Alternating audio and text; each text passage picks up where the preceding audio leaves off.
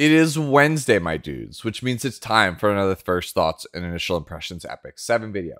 This one will be on Birgitta, the newest RGB 5-star that was just shown this morning earlier over on YouTube. As with all of my first impressions videos, I give you my 2 cents on the character. Do I think they're good? Where I'd play them? What kinds of equipment sets I'd play them on? What kinds of artifacts I'd play them on? All those things you've come to expect from me in a first impressions video. As always, if you enjoy this style of content, leave a like on the video or comment down below to appease the algorithm gods. Or if you really enjoy it, please consider subscribing. We are almost at that 10,000 subscriber milestone. Anyways, enough yapping. Let's get into Birgitta's S3 animation. Only by knowing yourself and knowing your enemy can you succeed. So if there's something you want to learn, come find me. Think before you act. Or learn a painful lesson. I'll treat you nice. While it's not my favorite S3 animation that the art department has ever done, it certainly feels a hell of a lot better than Dragon Bride Senya's, which still, to me, feels unfinished.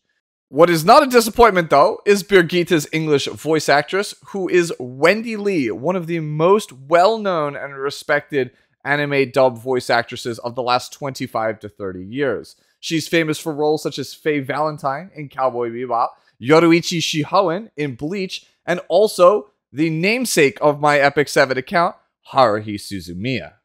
Moving on to Birgitta's stats, she is an Ice Soul Weaver of the Scorpio zodiac symbol, which means she shares a stat line with the collab hero Ai Ningning. She has 785 attack, 634 defense, 5,077 health, 114 speed, 15% critical hit chance, 150% critical hit damage, 30 starting effectiveness, and no starting effect resistance. This translates to the second fastest speed in the game for Soul Weavers behind Taurus, which is characters like, say, Rei or Ahmed, for example, and fairly high starting effectiveness, but just average health and defense for a Soul Weaver. As for imprints, we have attack percentage for the top and bottom slots, and effectiveness for herself, which is pretty good because she's a debuffer, but I don't know if I would go way out of my way in wailing for the character when you consider all the other limiteds that are pretty much guaranteed to come down the pipeline in the next several months. As always, let's go over the entire kit before we talk about the character on the whole. First up, the S2 Subterfuge. It's a non-attack skill that dispels 2 debuffs from an ally and increases the combat readiness of that ally by 35 to 50%, depending on Malagora, and grants Birgitta an extra turn. Next up is the S3, Nothing Personal Kid. She teleports behind a single enemy before dispelling all buffs from them and has a 75 to 100% chance each to inflict bind and block for 2 turns. Soul Burn for the cost of 20 souls ignores effect resistance. Bind is a debuff found on the character Nqual, as you're probably familiar with, but block is a new debuff that reads unaffected by any buffs, some beneficial effects, and dispels debuff effects except when granted by the bearer. Applies to heroes only. Essentially, this is a fancy way of saying the person hit with block is the only person that can dispel block and all other debuffs on them. So if you hit a character like Lone Cressa Bellona, who does not have a cleanse in her kit, she is stuck with the bind and the block. Things like Mediator Koweric or Destina or Moon Bunny Dominia, none of these characters can get rid of block. They are essentially stuck there with those debuffs. Finally, we have the basic skill Baseless Rumor. Attacks the enemy and decreases the combat range of the target by 10 to 15% depending on Malagora. When the target is inflicted with block, doubles the amount of combat readiness decrease up to 30%.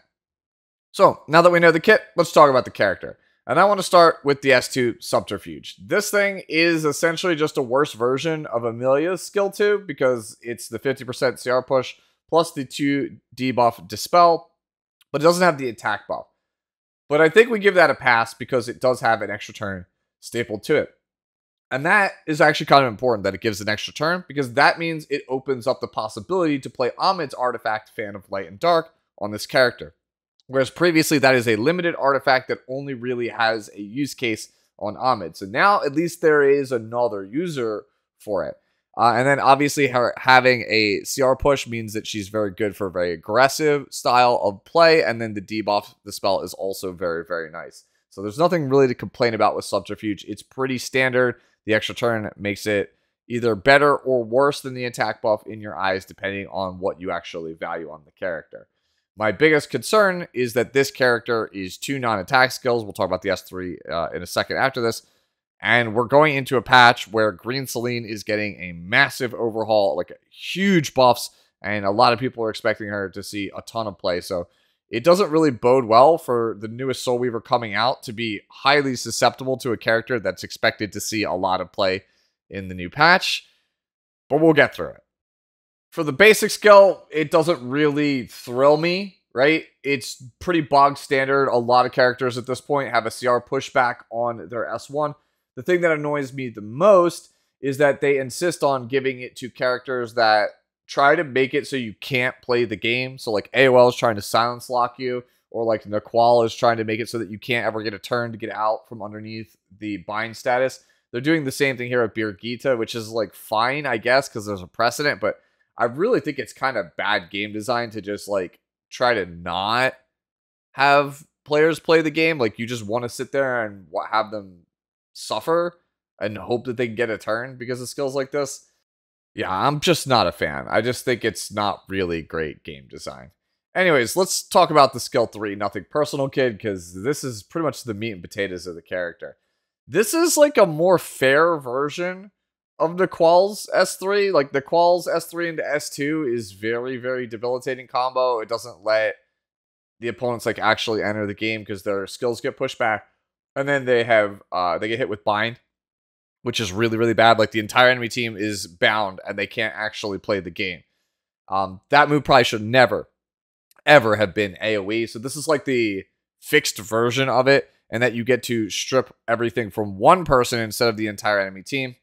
And you get to bind one person, which is a lot more fair, introduces a lot more counterplay.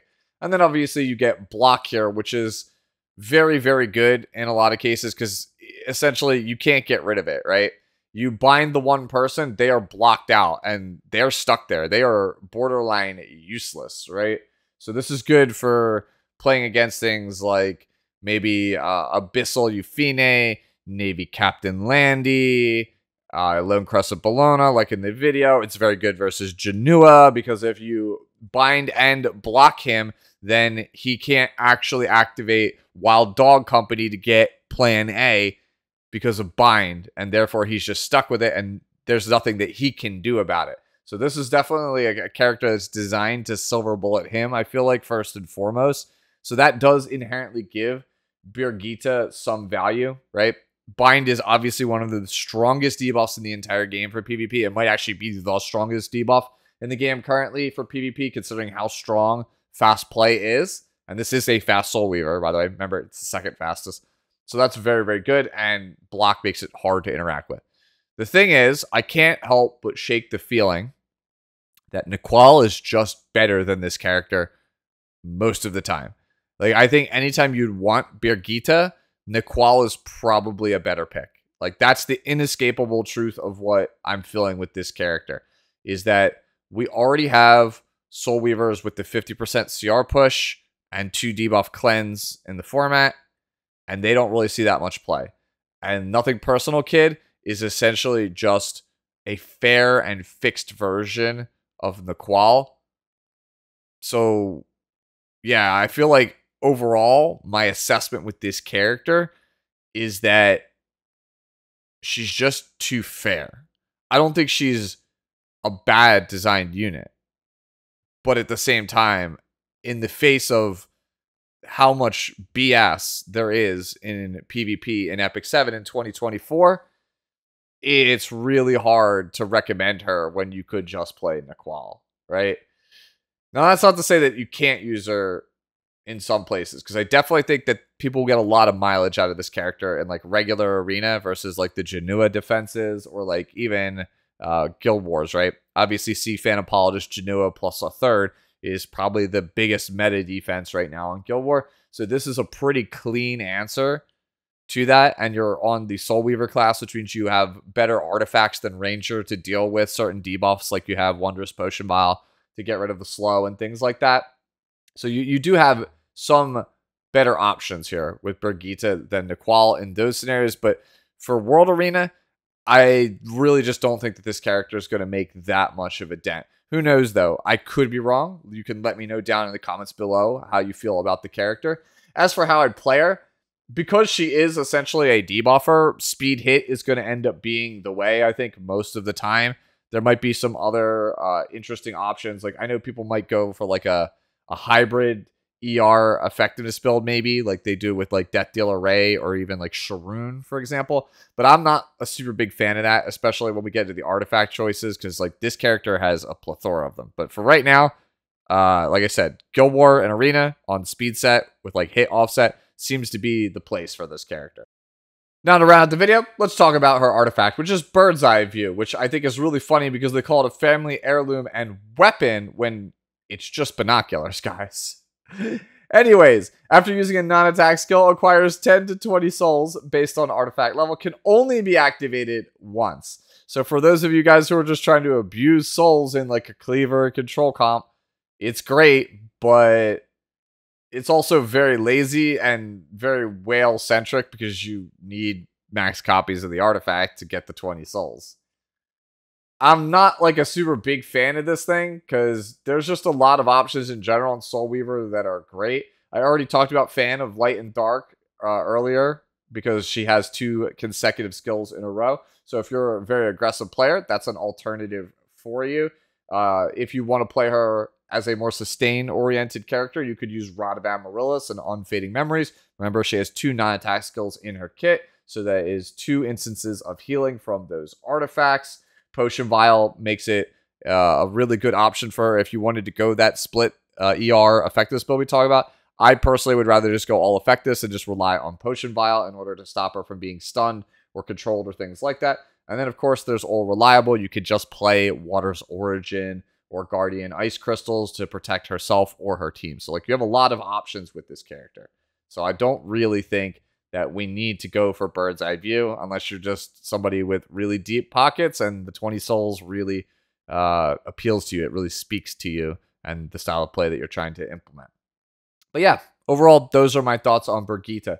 Great looking character, amazing character in the story, but the character feels far too fair, in my opinion, compared to a lot of the other releases in Epic 7.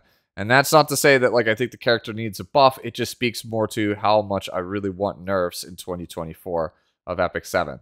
Again, lots of great options for the artifacts, so don't feel super compelled to pull.